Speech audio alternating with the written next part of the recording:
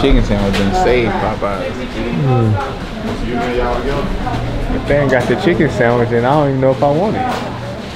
Might go get something else, a burger.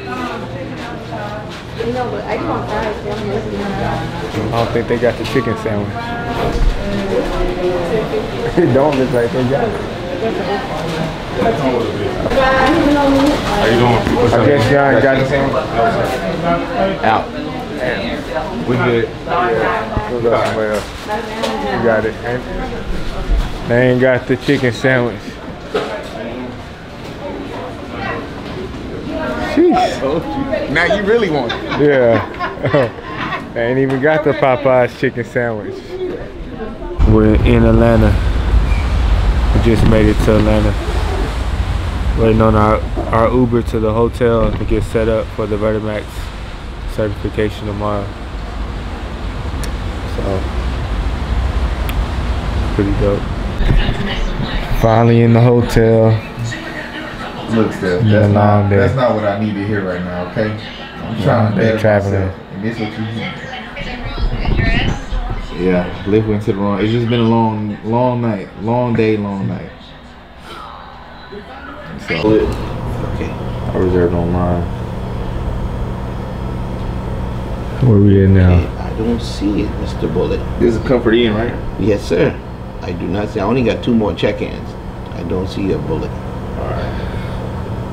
When did you do it, Mr. Bullitt? Tonight. I got my confirmation. You know what time you did it? I did it like hours ago, or like about an hour ago. Yeah, you know it takes up to 3 hours for it. Oh, okay. Yeah. Now, where's Chichi Lala? Where? Been dealing with the Vertimax now for about, man, ooh, I say 12 years. The first time I got on the Vertimax, I was getting ready for my NFL Pro Day, and I was training with Mike Goff in Florida.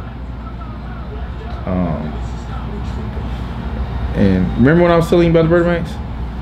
Yeah. And yeah, that was the craziest thing I ever seen. And I knew I had to have one. And ever since I got one, I've been training on the Vertimax ever since. But now, with everything I've learned from using the Vertimax, watching videos, understanding, I'm really about to dive in. Out here, flew out to Atlanta.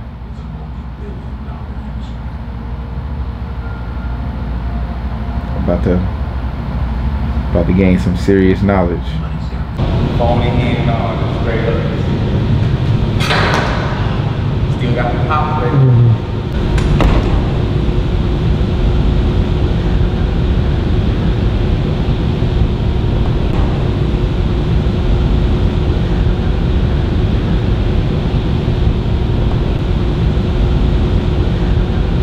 Not done until 4:50.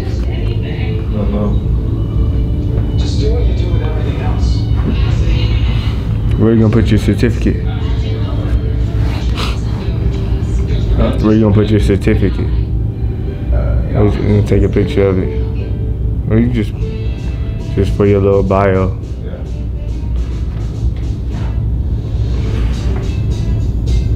I wonder how many people it is here. It's just me and you. It's really gonna be long. Every workout. You'll be engaged. Are you gonna know more workouts though?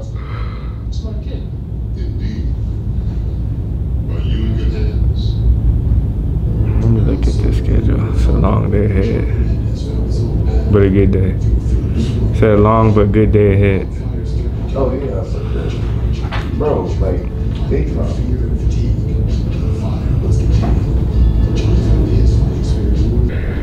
I'm ready to go. Tired. What's up, man? Long day of traveling that way. Time to go to class. We still got to learn. You know, we always want to be able to learn, maximize, give back to the players, to the athletes. We coming with some real stuff now. It's about to get dangerous. Boys about to be jumping out the gym for real. My volleyball girls, ooh, they about to be jumping like crazy. Feel how your glute has fire, especially on the lateral ones, right? Yeah. Mainly on lateral. Yeah. Lateral. What you doing? And we in here getting a lot of knowledge right now. Learning on this Vertimax. About to bring some serious stuff back to the Bullitt experience. The lateral movement is so important because in sports, like our coach was saying, we don't move as much or as far as we think we're going straight ahead. A lot of our movements are side to side in shorter distances. It's not until you did some sort of multi-directional execution, some sort of drop and turn, and then we're into linear sprints. But it's very rare that we do this in sports. Yeah. So who's on the hoop side this month? I'll be all right. All right, everybody have 10 for one. Everybody have 10. My roll ankle on the left. Yes, ma'am. And tuck. That chest up. There you go. Yeah. Anything on that's not going to stop making to you. I need work on this. I need work on this. I'm about to explain why in a second. The lateral. The lateral is the biggest part.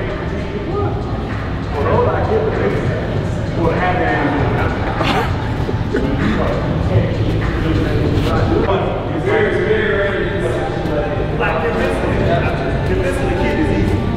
Or easier than the tiger.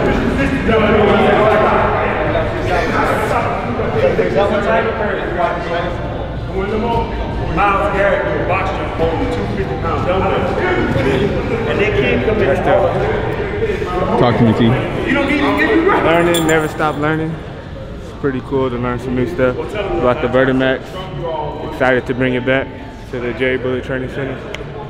Any kind of any waiver. Corrective exercise. Level 1 would be red. Level 2 would be blue. Level 3 will be back to red. Here's why, right? When we're talking about using this, we're no longer using this to overload the system, right? We're using this to stimulate the system. So the more heat that we put on here, the more it's going to force your muscles to activate and say, okay, there's something here that's pulling me to my side. I better balance this out so I'm not shifting. Well, what do you do when this is not there? Not that we add more weight, it's that we take that weight away. And can you still achieve that same type of muscle activation when there's nothing external forcing you to? I wanted him to try that over there. So think about that with your athletes. It's not just we're using resistance as an overloading mechanism, but as a stimulating mechanism. And when it's a stimulating mechanism, the progression is downwards with weights, not upwards. Real good session. A lot that you can do laterally, single leg, that we're gonna bring back. Nice stuff. Learning a lot of stuff that we did not know about the Vertimax, and we're bringing some new Vertimaxes back to the gym. We're gonna get the Raptors and the V8EX. So I think our athletes will really like those. A lot of different exercises that we really didn't know about, but now we're learning. I always got to keep learning, so very excited to show the guys what we learned today and how we can implement it at our facility. You fire a lot of different things all at the same time, right? The intensity there was very low, and it even gets lower when we're trying to advance it, right?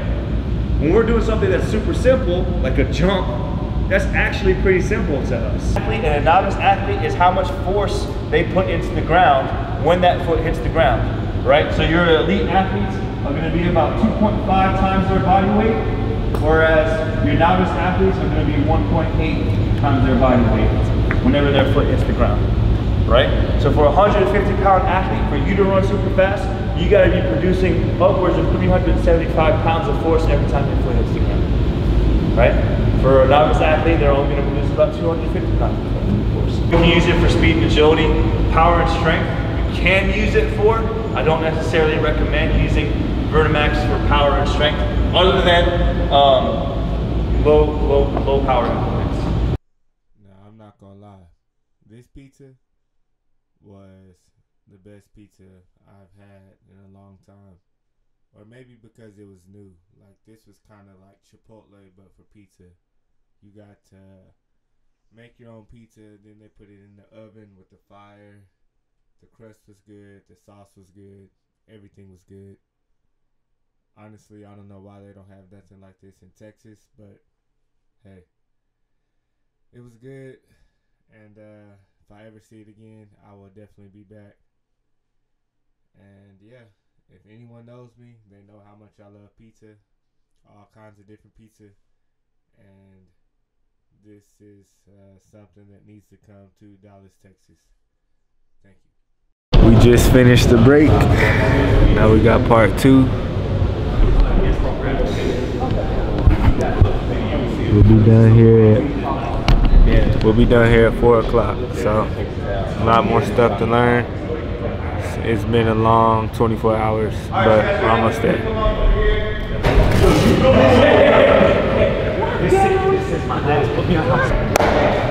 Game time.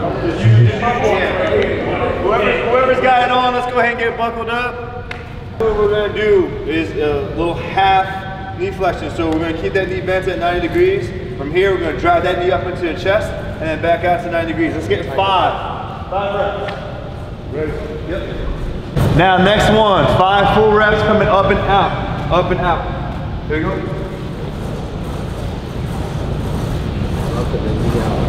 10 reps, out and in. Just your right leg. Yep, that's it. Straight out, just straight out, not up. Just straight out. Next one, from that same position with the cord pulling you out, we'll drive that knee straight up, straight up. Straight up into the chest. Yep. 90 degrees. We're gonna get that hip extension, pushing straight back. Stay tall with your posture. Try to get that glutes fired. Keep it bent, keep it bent. Don't extend the knee. Just extend the hip. I can't. He said, I feel like I can dance. I'm like, something wrong with you, man. I feel like you're on the end, man. All right, line down in the back, line down in the back. Remember, we're starting with half reps, all right? On these, we've got 5 of everything. All right, so knee bent 90 degrees. We're going to all the way up into the chest, half reps. Let's get 5 half reps. After you do your 5 half reps, we're pulling you outwards. Yeah, there you go. All right, let's get 10 now. 10 reps going out and in. 10 reps.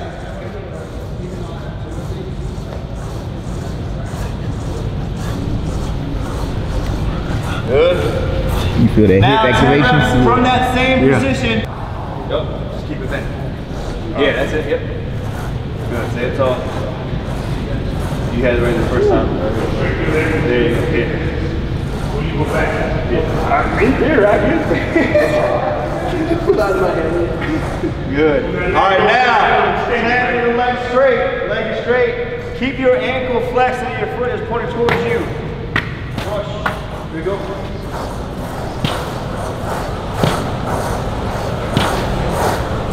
That's it.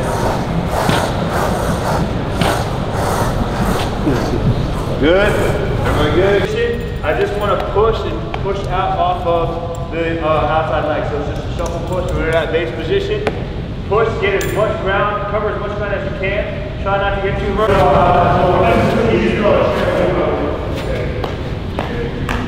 This what DBs do? Game time. Anytime you got to cover.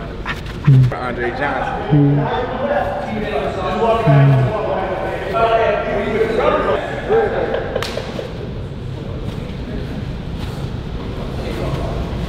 Go ahead and do your second set. You like the smooth resistance? Yes. Your turn. It's not jerky. On you. Hey, how y'all on the red belt? No, I'm talking about them two. They know what I'm talking about. That's why he look up.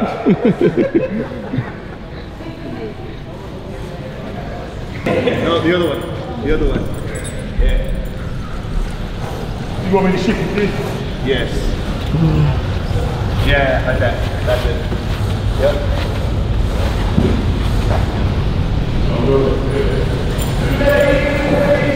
So you don't want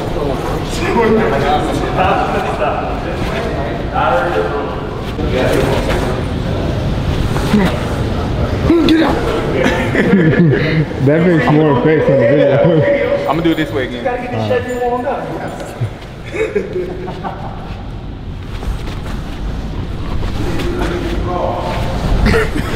The camera guy. control movements. Stay loose way one more time. Yeah, there you go. What you got to think about it a lot more, right? Yeah. Look good, boy. After that first one, he's straight.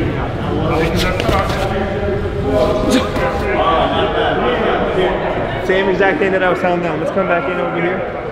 Go ahead, get set up. Go ahead and get set up. Right. First thing, always want to have good posture, chest out, shoulders back. Now, when we have a wide base like this, we can't push off of this. So the first thing that you're going to have to do is take this step in and then go out. But that's wasted movement, right? Wait, face the same direction, face the same direction. Face the same direction, whichever you were. Now we're going crossover step. Ready? Jump feet. Cross! Cross! Cross! Good, walk back. Turn it around, turn it around. Going back to push. Chop the feet, ready? Chop. Push! Push! Push! Walk back. Here we go, chopping your feet. Now we're going crossover, ready? Chop. Cross! Cross! Cross! Good. Push! Push! Alright, walk back. Face the same side. Now we're going cross. Here we go. Chop your feet. Cross! Cross! Cross! Good, walk back. Flip it around, flip it around. Here we go. So let's stop. Push!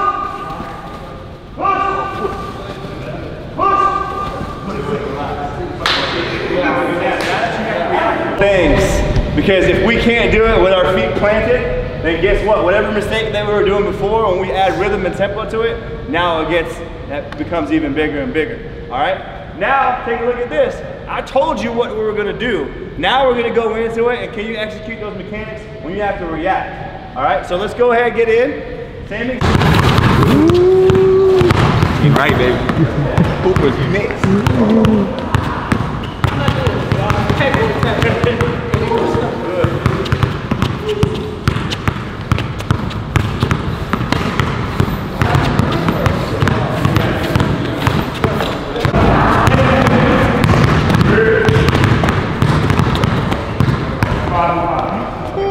That's too much. That's too much sauce. Yeah. Shoulder fake. Keep it on that same shoulder.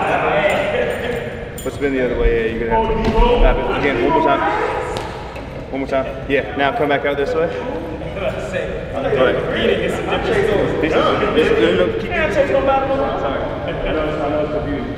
So now what we're gonna do is keep going. So you're basically now what this resistance is doing is us. Okay. So watch how you have to balance this now. See that? Yeah. See how it forces you into that rotation? Yeah. So for some of our athletes that don't rotate enough, wrap around one time. So you know how to do it? Yeah, keep going, keep going, keep going. There you go. Good. Now good. So face that way. Yep. Now look, we don't want to finish here. We want to finish tall, hips extended, and chest out. Yeah, there you go. Get there quick. Yep. You make it harder. The more you come in, the easier it is to catch. What? The further you go, the harder he's going to throw it. So, yeah. You just come in right here. It's not. I got